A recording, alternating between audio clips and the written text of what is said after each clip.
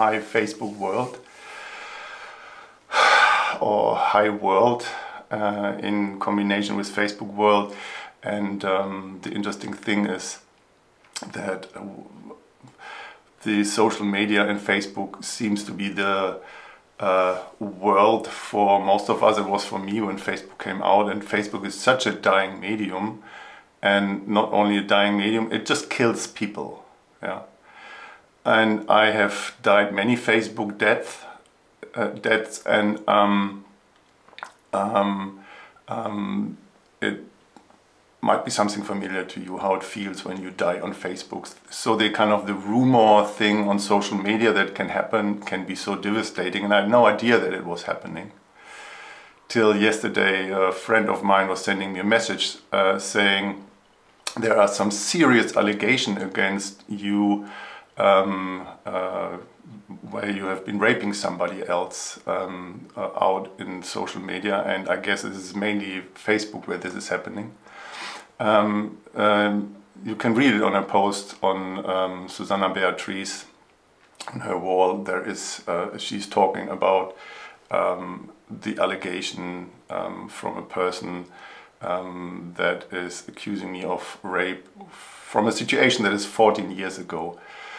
And I just want to say a few words, and this is a really nice post, and I say thank you to you, Sanna, that you are really considering the situation and want to stop the kind of gossip trial, the way how it's happening. Anyway, there was not one word shared about who said what, and I'm sitting here and just wondering what's going on in the world. So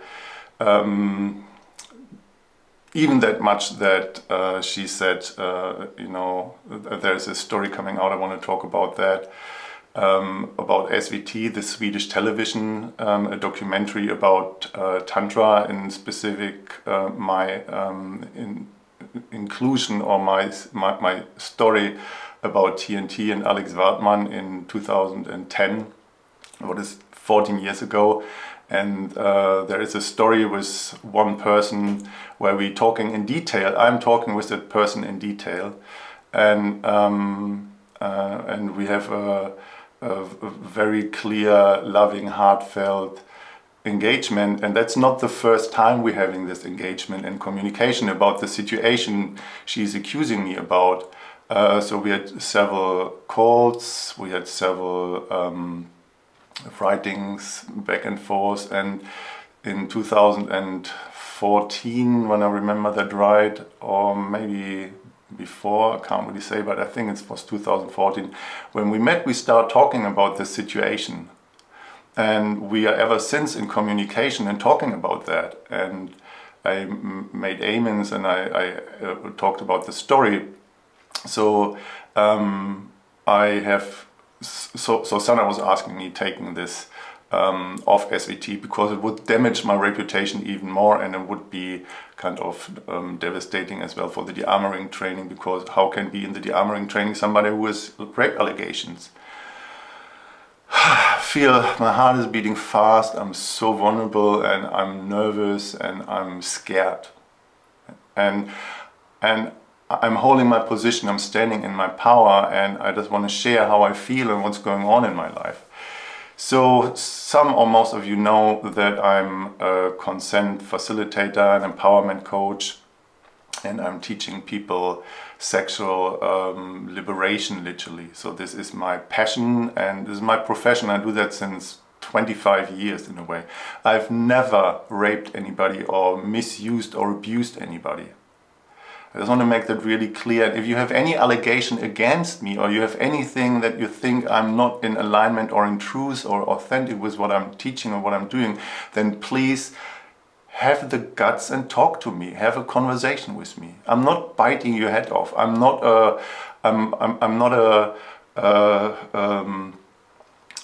predator. Yeah? And I'm a man, and I'm in my power. Even I'm feeling vulnerable, and specifically in this so-called woke culture where the binary of male and female is so under attack from a new culture that is and I saw the other day a quote from Taylor Swan, and she said that if you don't agree with the woke mentality, you are against them, and then you're part of the problem. And because I'm not choosing to get off my male behavior, being a male identified, and have a specific way of standing in my power, I'm part of the problem. And there was the other day on Tantra No Trauma a post about me being here at the Tantra Festival, seeing my ex-partner. We had a fallout a few years back, and the accusation from a so-called anonymous person was just so devastating, and and all this kind of so-called woke people jumping on the train and trying to have an opinion. So it's just really interesting.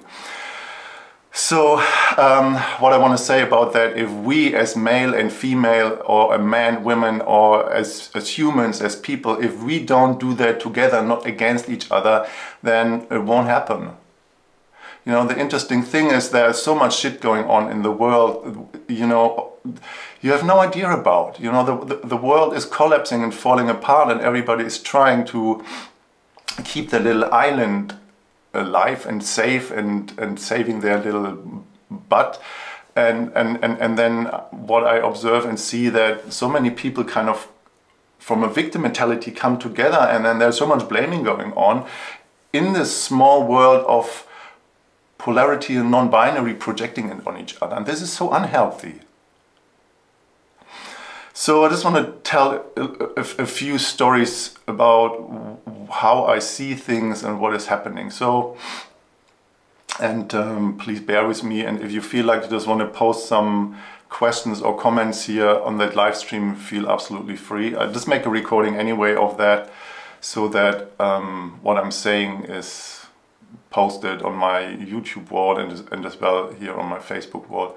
So what I want to say to that is, I am teaching in a de-armoring training, and in this de-armoring training I'm talking about dynamics of and this is a little story, so please bear with me if you want to hear that little story.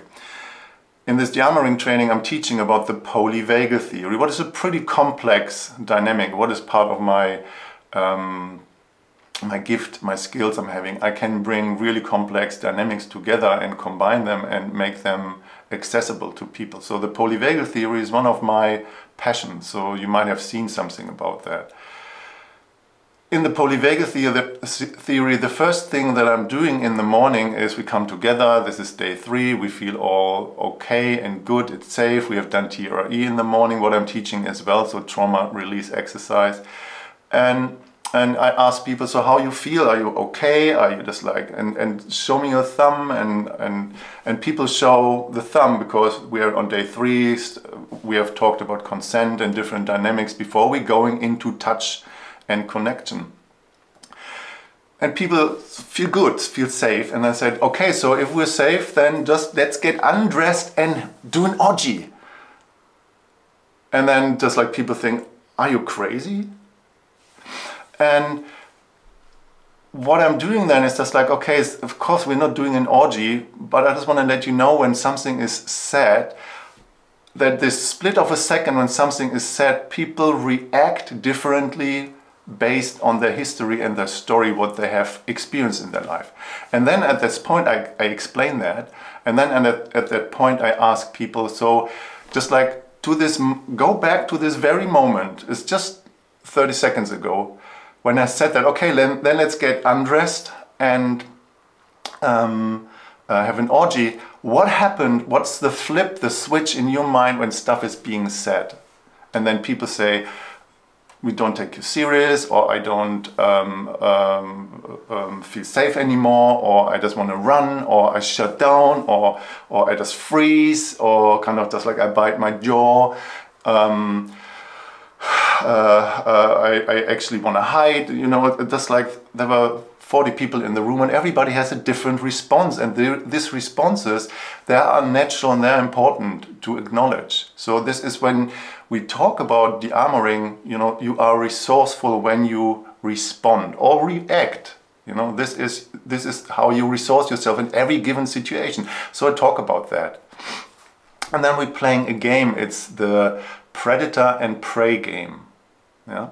So I ask people to stand up and then walk through this room. And in the room I ask them just make connection with people or look somewhere else or stand, or if you don't want to participate, you stand on the outside, or if you feel during the exercise you don't want to be in it, you can move out anyway. So you choose, you know. And this is an important part of empowerment and de-armoring. You choose. So the first thing I'm asking people is you identify yourself with the role of prey. You know, this, you know, the mammal that can be eaten, the rabbit, a deer, you know, any, you know, we are prey as humans, as mammals, yeah. But we just made it on top of the ladder of the food chain. We are not getting eaten, but we're eating mammals. You know, but just identify yourself with this mammal neurological path that you are vulnerable and you are prey and you can be eaten. Yeah. In a playful way. Don't take it too serious. In a playful way, just do this little thing and just feel it in your body, because it's there. It's in all of us neurologically. And then I ask people, while you walk through the room, pick a person in the room who is a predator or a perpetrator, somebody who can eat you, you are scared of. Pick somebody, a random person or somebody you have really an issue with, or a story or something is going on. So pick that person just for a moment. Don't show them, don't point the finger, just like choose a person. Yeah? And then you choose a person in the room who is your protector. Somebody you feel safe with, somebody who will take care of you, that you're not getting eaten. Somebody, yeah? So everybody has their own identification. Everybody is choosing their predator or perpetrator, and everybody is choosing a protector. And then I ask people, now it's part of the exercise, your job is moving through the room, that you bring your protector between you and this chosen predator and perpetrator. Everybody does that, and then you see the room is moving like it's kind of the art of life. People move around and it's really funny, and people hide behind each other and people running after each other. Everybody is laughing, it's really fun, it's really joy, and some people don't understand it and they're just like looking around what's going on, and some people standing outside because it's too vulnerable, and everything has its role. It's like life, being in life. And I say it looks like Grand Central Station in New York at rush hour, and you know, it's fun and crazy, and it's lighthearted in a way. And then I ask people to stop and stand there and feel in yourself. How does it feel? Nothing to say, you just feel. And then I ask people, now try to make it a little bit more serious. Yeah, so really go into the identification. It's dangerous, neurologically spoken, even though it's never dangerous. But you can choose to play danger, because this is where the liberation of danger is happening. So, and then people going into that, and it becomes a little bit more real. So people run more. Yeah, but what happens in the nervous system? The nervous system is amping up, and this is good. The nervous system's sympathetic response, when it's not fight, flight, in a safe way, is mobilization. We need to be on sympathetic mobilization. So people, to get out of a situation, you need to be able to move and be mobilized. So people run and run and run and run, and then laughing and a little less, but still fun. And so it's getting a little bit chaotic, and I just make sure don't run into people, don't touch people, what is impossible, because people hide and then they touch shoulders and doing all this kind of stuff, and stuff is happening.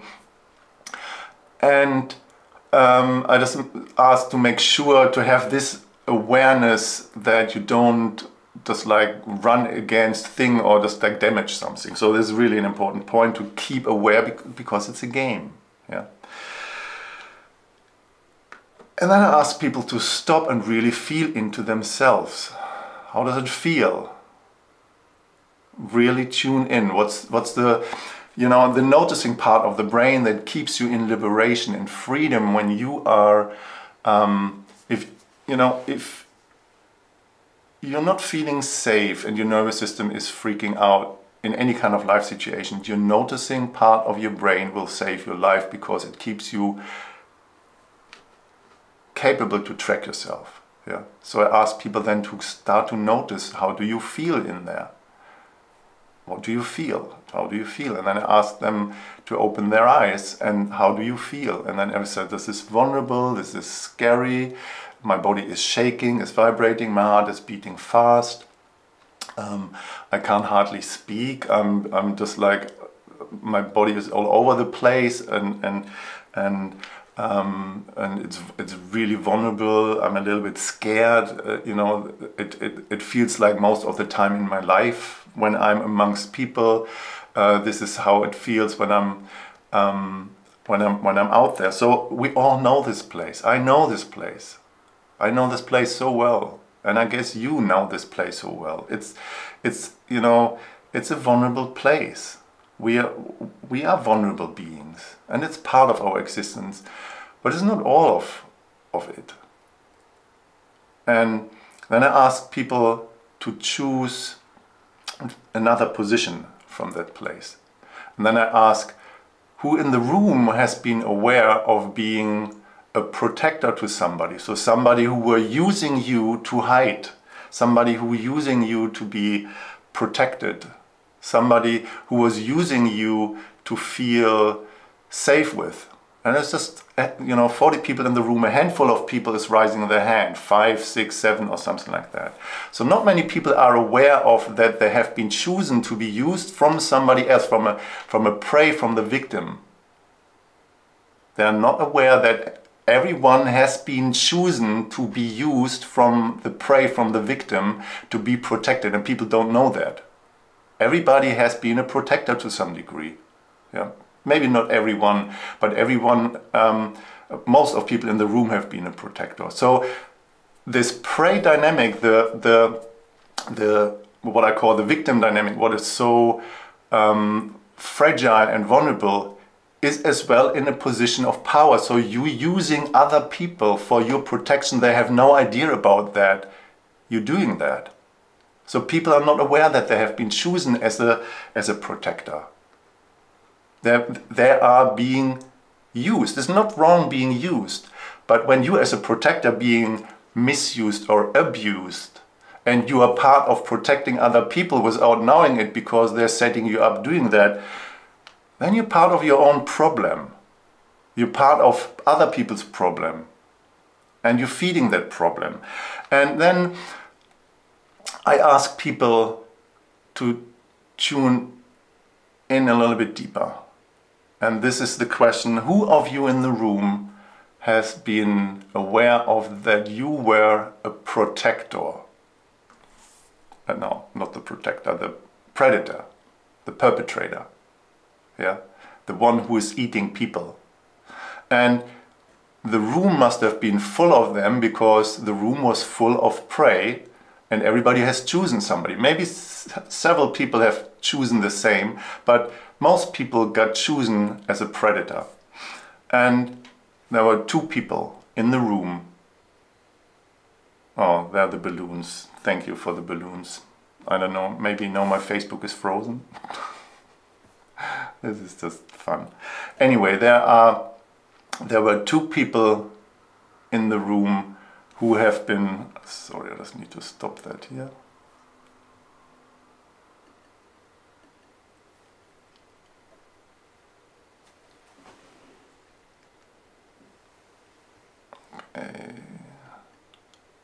Okay, it doesn't work anymore. Anyway, so there were 2 people in the room who have been chosen, who were aware of that they were chosen as a predator. And then I asked people, isn't that interesting? You know? And the point that I wanted to make is, that I'm making there in the room, and that I want to make for you here right now, if you're here, if you're listening, is that you have no choice. And please get that in. I and you and everybody else has no choice in your life who is choosing you to be a predator. Nobody. None of us has a choice who is being chosen as a predator. And feel that.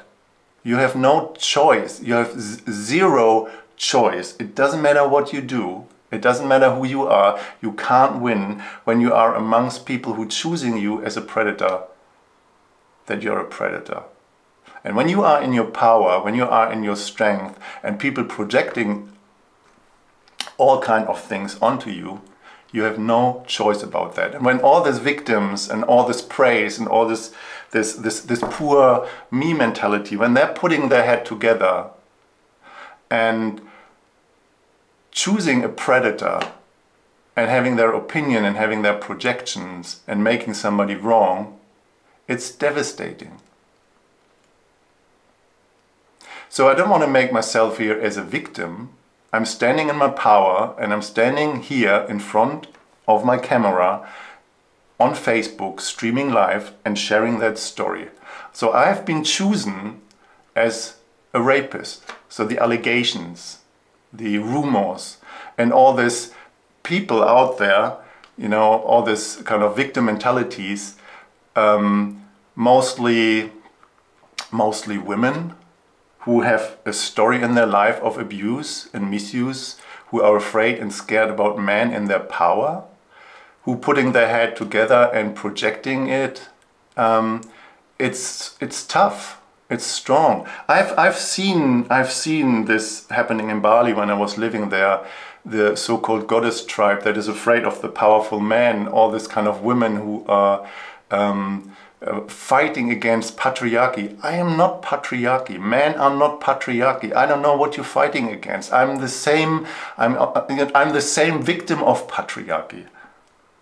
And you know, we have in the de-armoring training another situation where a really brave man has been standing up and said, just like, I raped a woman on a toilet on a party. She was drunk and she didn't say no, and I sexually, you know, took advantage of her.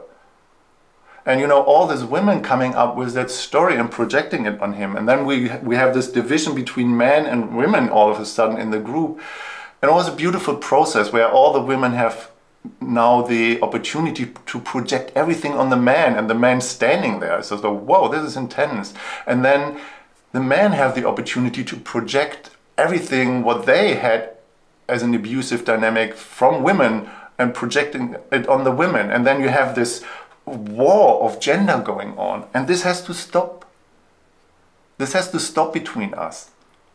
And you know, that was really powerful in the training, that part of the exercise is that we forgive each other, and then we say thank you, and then we come to love. And yeah, we have all done stuff, and we are all part of this story, and we are all part of the situation. And we forgive each other, and we say, I'm sorry. When I did something that hurt you, I'm sorry about that. This part has happened in this allegation between me and Pravasi. We had this conversation. We had the hug. We had the conversation about it. But there's so many people out there who are using and misusing their opinion of others or stories that other people tell them, and they have no idea what the story is. So this is what I want to say, and that's part of my sharing. I'm shaking, I'm sweaty, I'm scared of being judged from all these people out there who are just trying to find evidence in that what I'm saying, that just this is right, Matt is a perpetrator. I'm vulnerable, and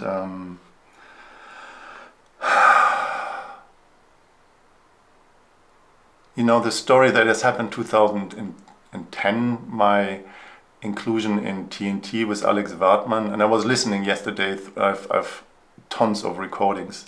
I was listening through some audios, and it's scary and vulnerable how I feel about that.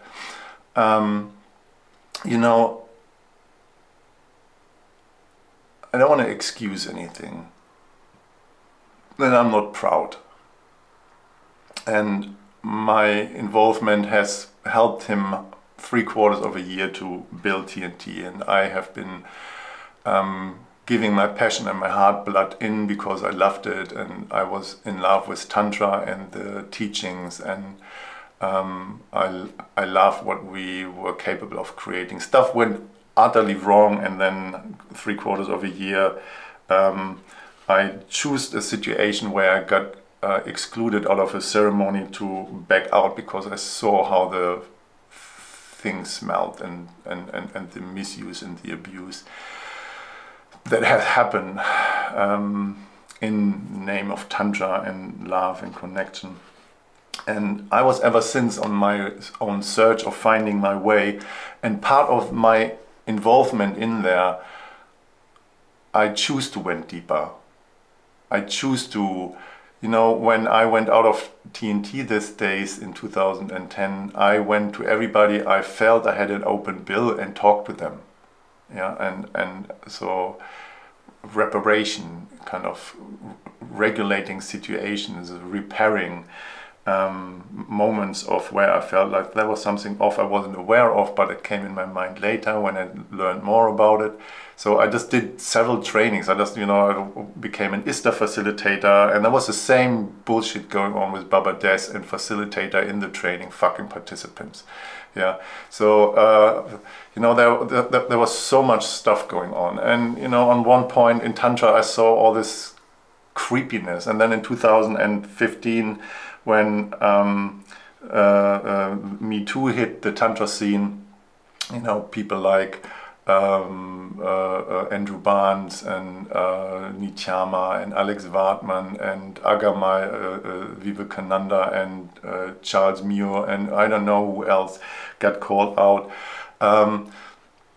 That was a time when I created this group, Tantra Not Trauma, because the story that I have experienced in the Tantra world, I just needed to tell, and I used this group Tantra Not Trauma to tell my story. If you're interested in my story about sexual situation and what has happened and what was going on, just like go there and search for Matt Schwentek, and just my story is there. And then in 2019 I choose to get out of that group, but everything that I have done in my life, and I started in 2014 with consent work and worked with trauma and TRE and, you know, communication about consent when I became a student of Betty Martin for 6 years, was to really bring awareness, consciousness and depth into this field of sacred sexuality.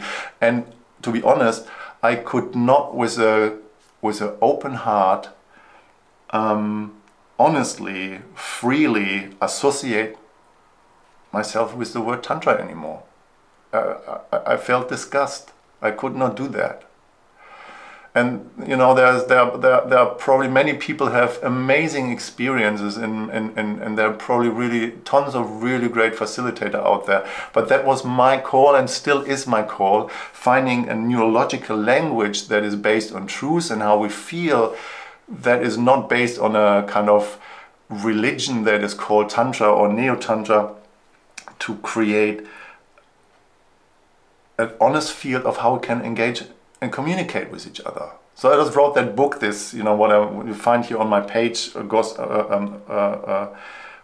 Orgasmic Blueprint, how to engage with people. You know, everything since 2010, this allegation, what is pointing at, you know, I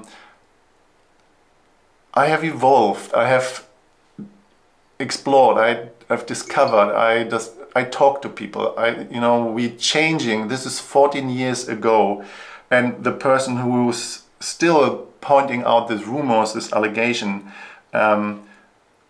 please have a conversation with me. Don't hide behind a gossip trail of goddesses. Forgive me my judgments, but I have them. I'm a human. But this kind of gossip trial of hunting down patriarchy is not healthy. It's not healthy for me, it's not healthy for you, it's not healthy for us as humanity, as when we want to evolve in, you know, and where is it going? You know, my partner I'm lover with, in a very beautiful, loving way, she said, you know, the only currency that we have is heart energy, it's love. And how much of this love, of this heart energy, of this currency do you have? You know, this patriarchy, I don't know even what that is anymore, the patriarchy. You know, I just look up YouTube videos with people who talk about that, and feminists who actually are getting against the patriarchy, and you know, all this goddess tribe, the patriarchy has to go down and we have to go into back into the matriarchy, and you know, this left-wing woke culture that is fighting so strong for their equalness, what I support and supported from the beginning on. And I have many trans friends, and I have many gay friends, lesbians, and you know, I totally support them. But when you see the kind of politics behind that and where the politics are coming from, you know, the patriarchy needs to fall, and the next thing that is on the target are the women, the heterosexual identified women, the feminists. When the men are empowered enough, then the women are on the target, till we all one big mush of powerless people, and the only thing that we have is just like sticking our heads together in form of the victim mentality, and then finger pointing on another group. But then there will not be enough power in the world actually to stop where all this idiocracy is coming from. So if we don't do that together, and if we don't open our heart for each other and with each other, and are honest and curious and real, and if we don't stop this gossip thing, if we don't stop making each other wrong, we are all part of this problem. Okay. So what I want to say is, if you have been listening, or if you're listening, I don't know, thank you for letting me express that. If you have any questions, please feel free to post them in the comments. I will try my best to answer them. Some of them I might not answer, or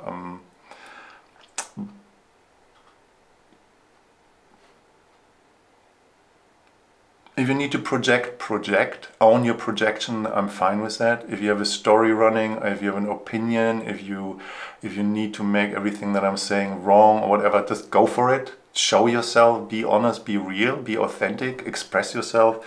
I'm not making you wrong, but I will not respond. All right.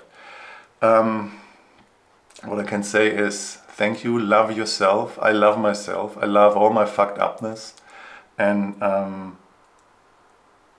let's do that together. That's my mission. That's my prayer. Let's do that together. Let's do that together, and not on Facebook. Let's come together somehow and stop this gossip bullshit. Stop fighting with each other. Stop projecting. I love you. Love yourself. Okay.